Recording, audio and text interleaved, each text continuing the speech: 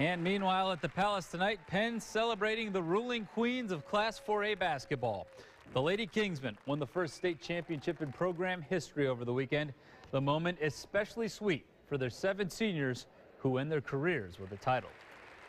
It's definitely an amazing feeling. Be able to play with them for 9-10 years and to go out on a win, it's great. It's something that these young ladies will never forget. They'll be able to come back 20 years from now, and they'll be able to look up there, and they'll see a banner and know that they were part of that and how special that moment actually was. We know it's going to be there for the rest of our lives. You know, no one can erase that. So I think to do it with this group of girls, with this team, with this coach, it's just a great feeling. Given that this was such a special group of girls, that fueled us even more, that to be the first team to do it with each other would be such an incredible thing. And so we knew that in the back of our minds. We wanted to be the first team to do it, and we did, and it's a really awesome feeling.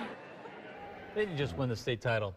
They ran through that tournament. Only one game was decided, I think, by less than 20 points. They were absolutely phenomenal the last 3 weeks. The second half of that title game against Columbus North, they were phenomenal. And like we said, the last game they played, they won. Not too many kids get to say that. That's true. Pete, thanks.